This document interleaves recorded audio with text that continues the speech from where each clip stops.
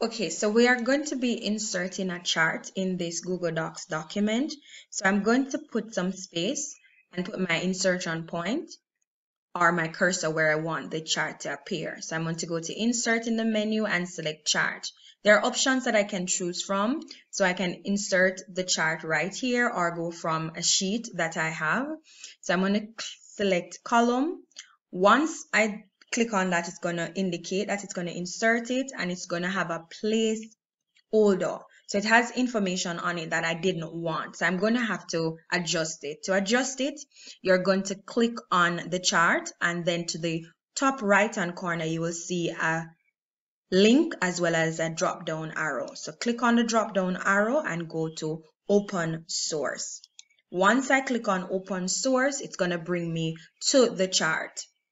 So I'll give it some time to work on it and then as soon as it comes up, I can edit it. All right, so it has the categories, team 1 to 4, and it has the series title, what will go in my legend, what each bar will be about. So I'm going to change that to female and male. I'm going to change this to January, February, and March. So I don't need the fourth one, so I'm just going to delete it. Once I delete it, you can see that it automatically adjusts the information. These numbers are not correct, so I'm going to go in, I'm going to change that as well.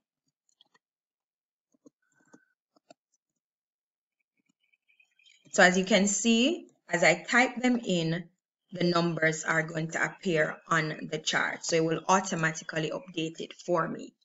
So I'm good with what is here. But unfortunately, my point is not on points. So I'm going to have to change the heading, and it has a title, space for the title. It has the legend and it has the data series, but it does not have the access title. So I need to add those. So where do I go to add them? I click on the chart itself and I'll see 3 little buttons or dots. Click on it.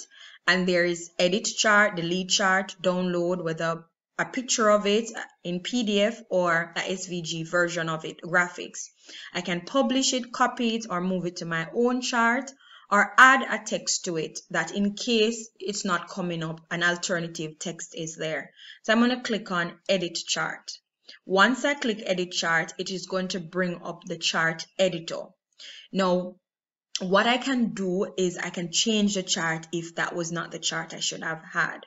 So I can change it to line, drop down again, and I can also change it to pi if it should have been pied, etc. But as we said with pi, it selectively chooses which series it's going to look at, as it won't look at both. So this information can decide which one it's for. All right, so I'm going to go back and cancel that. I'm going to change it back to my column. So let's scroll down to column. I'm going to select back that information. These information I leave. So it used row 1 as the header and it used column A as the labels. So I'm going to leave that. If I need to switch it around, see, I switch it around, I can do that. But I can undo the information. But as you see, it only switched it to two items on the chart when we did it. So let's add our access titles. To add them, we have to go to customize. Once we click on customize, you will see the chart style information coming up. So you can add a background to your chart. See, you can add a background to it. Well, I'm going to stick with the white. You can also have your default writing on it. So you can change that. So it changes the text on it, as well as you can change the border of your chart. So the outlines of it. You can also do it to 3D. So that's, see, looking much better. So I'm finished with the chart style. I can go now to the chart and access title. Now it's on chart title and it shows me the text. So I can change that to attendance for January to March. Good. And I can also, the text is already changed because I changed it in the style. I can change the size of it or just let it be automatic. I can also make it bold, italic, and I can also put it in the center. I can also have a different color. So I can change the color. Right. After I'm finished with the title, I can then go to the subtitle. I don't need any. So I'm going to go to the horizontal axis title, and that's at the bottom of this chart. So I'm going to type in, so these are the months. I am going to leave the font style. I'll just bold it. It can move from left to right or center. I'm just going to let that stay, and I can change the color of it as well. That's a little bit too bright, so I can go to that color. Then I'm going to move to the vertical. These are numbers of students. So you see that it automatically puts it in. I'm not going to trouble any of the colors or the font style or the size. I'm going to leave that. So I'm finished with the title. Now, there are other options there that I can go on. So I'm going to go to series. Once I go to the series, I can actually format it. Good. So I can format these. So I can click on a specific series. So it's on female. So I click on female and it shows me the colors. So I can change from male to female. So I'm on female. I can change the coloring.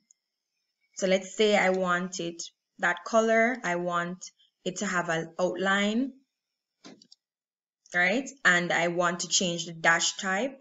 So I can also change that around the chart. And I can do the thickness, etc., or the full capacity. So I'm going to go to the males and I can also change the color. So let's click on males, back. So let's change our male colors. So you see, you can change it as well.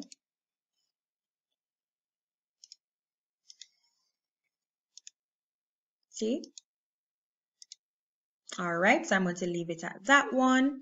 And then I'm going to scroll down and I can add the data labels. Once I click on that, it will add it to the males because that's what I'm on now. So I can go back and go on the females and I can also add data label. So the values of each data series is actually shown. Now I don't like my legend here, so I'm going to have to change that. So we're finished with the series. So I'm going to just close it out and then I go to the legend. My legend is automatically positioned, so I can change that and I can put it at the top, the bottom, the left, the right, or even inside. So I'm going to put it to the left. See? Not like in the left. Yes, the right. All right. And you can also change the information. You can go to the axis and change those information as well, or reverse the order. Doesn't matter. So I'm finished with my chart. So I'm going to close off because it has all the different parts. So it has the titles, access titles, it has my legend, what you would normally call your key, and it also has my data series. So I'm finished with it. So I'm going to close out. Once I am finished, I will go back to my Google Docs and I will select update. And here's my chart. Once I'm finished, I can continue with my report. And that is how you create a chart in Google Docs by using your sheets. All right, have a wonderful day.